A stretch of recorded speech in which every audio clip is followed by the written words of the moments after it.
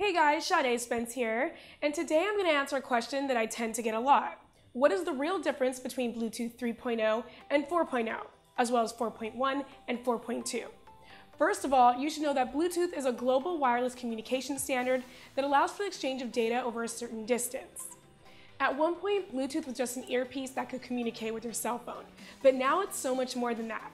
For audiophiles, that means no more cables in the way of your morning commute.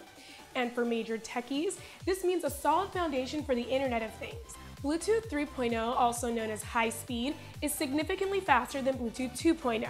Many wireless headphones today operate off of that 3.0 technology, which transfers data at about 20 megabytes per second and also uses enhanced power control.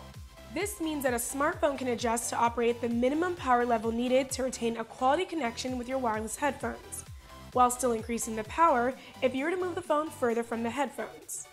Bluetooth 4.0 boasts a number of additional benefits, like increased connectivity and better range. However, what is most advantageous for audiophiles and really anyone interested in the Internet of Things is the low energy protocol. Bluetooth Low Energy, also known as Bluetooth Smart, allows smart devices to remain connected for longer periods of time without draining the battery.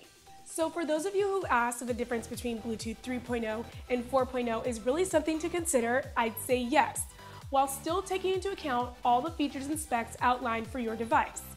Also, Bluetooth 4.1 is something to examine as it's already in some wireless Bluetooth earbuds like the Mi X7 Plus. These earbuds and others can better manage their power and that of the device they're paired to by automatically powering up and down based on a power plan.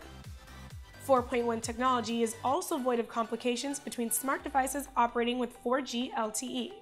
This upgrade has been designed to keep Bluetooth from interfering with other wireless technologies, as well as transfer data faster, but not as fast as Bluetooth 4.2.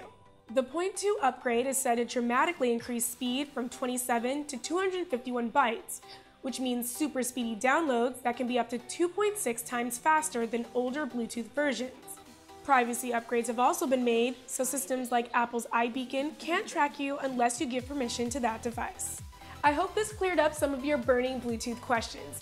If you have any comments or additional questions, leave them down below and don't forget to subscribe. My name is Sade Spence here at Audio 46. Thank you guys for watching.